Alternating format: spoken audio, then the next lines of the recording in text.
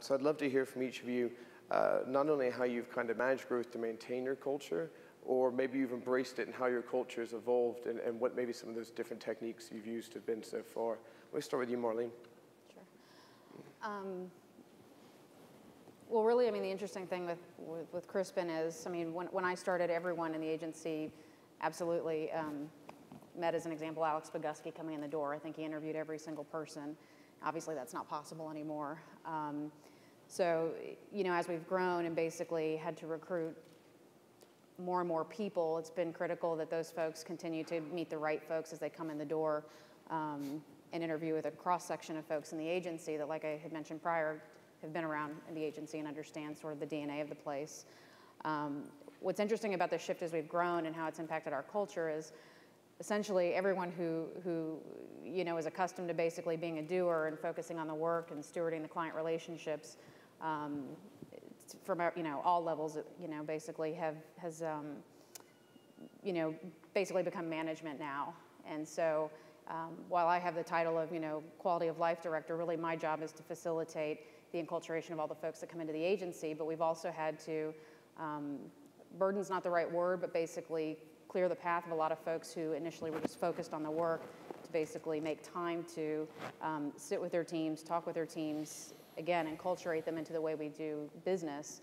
And I think that was a little bit of a shift in thinking for everyone, just because that used to happen basically organically. You know, you would spend time with, like I said, partners or senior level folks, or you'd be involved in meetings that you were able to basically sit in when we were a little bit smaller. And now, as there's a lot more people working on any given type of business, those opportunities become less and less for a lot of folks.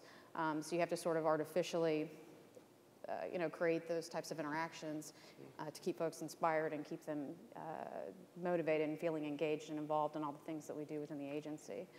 So that's been sort of a cultural shift for a lot of folks there, people who really just were, you know, like I said, head down on the work, stewarding the business, if you will, now realizing that a portion of their time had to be spent against this, and that was a little bit of a shift in mindset for us. As someone who's been there 8 years, how does it feel almost the same like it did to you in the beginning, even though obviously, you know, the scale is so much different?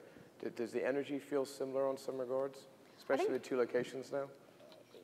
2 locations brings up, you know, an interesting challenge, but I think, yeah, the spirit and the energy, I think, still is definitely similar, because it's rooted in basically the mission and the core of who we are. And I think that's something that, again, used to be handed down organically, or you would learn that wisdom or that information firsthand from the folks you engaged with, you know, at the most top level now. Now it's basically communicated via someone who's, you know, spearheads that basically and facilitates, you know, case study sharing, and facilitates the learnings between departments and what's working on this client and what's working on this one. All of those things used to happen naturally. So, you know, there's a lot of communication now, you know, an abundance of town halls and fireside chats and things like that to keep people, you know, abreast of everything going on, because there's so much going on at any given time. Yeah. Michael or Darren, how are you guys kind of playing a smaller, tighter culture, maybe to your advantage?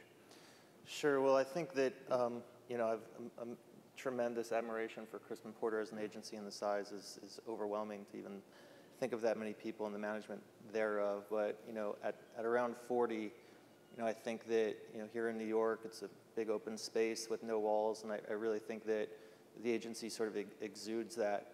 You know, culture is important to everyone, from the, you know, people who might clean up to the receptionist to myself, and everyone wants to feel inspired. And it really comes back to talent. And when you're trying to do something great, you know, you don't want to have a weakest link. And so, from HR to the parties that we have internally, to the lunch that we order for the agency on Friday, it's very much teamwork inspired, in that we really want to hear from everyone, and we really want to motivate everyone at the agency to help to build the agency. So we really try to, you know, live it and breathe it by empowering our staff to understand the opportunities that they have, and how a smaller agency might differ from a bigger shop, and the benefits that brings, and also the greater level of responsibility that brings. Right. Dan, any thoughts? I'm going to give Michael's voice a rest and answer this one. I think, you know, us being around 45 people, we're not to the point where I almost feel like our culture right now is probably the best that it's ever been. And I don't know if that's completely related to our size or not. I think if we were 60, 65 people in one space, it may start to feel a little different. We're not at that point yet, so I'm not sure how that would change things. I think it's also a combination of two things. And for us, obviously, for most companies, talent is obviously an extremely important thing. So I think if everybody's passion is rooted in kind of producing great work, and that thread is kind of woven through the whole fabric of the company, if you will, is a really important thing.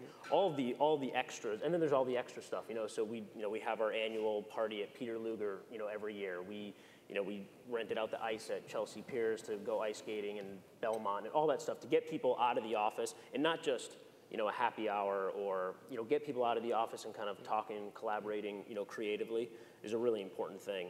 I also think no matter what size you are, I think we use it to our advantage a lot because of our size, is really giving people the feeling that they can not just make a difference, but truly grow within the company and really have an impact of, we don't have, I don't know what we're going to be doing in 10 years from now, 2 or 3 years maybe, but 10 years I have no idea. So when you talk with people and they really want to make a commitment to your company, and they see that they can make an impact not only in the short term but the long term, I think that really it helps the culture and the internal growth inside your company. To say unusual that I found we were doing. So at ICAMOIN, as a reference point, I always felt that we almost created this perception of like us against the man, and part of that is what kind of drove the guys to work crazy hours and so on to always kind of propel us ahead. And then we had this almost overnight, now all of a sudden we were the man. Like, we were in this huge shop, we're like, oh crap, who's our enemy now? And we almost had to kind of like fabricate a whole new person to like rally the guys against, which I thought was a really interesting kind of overnight culture shift in the business.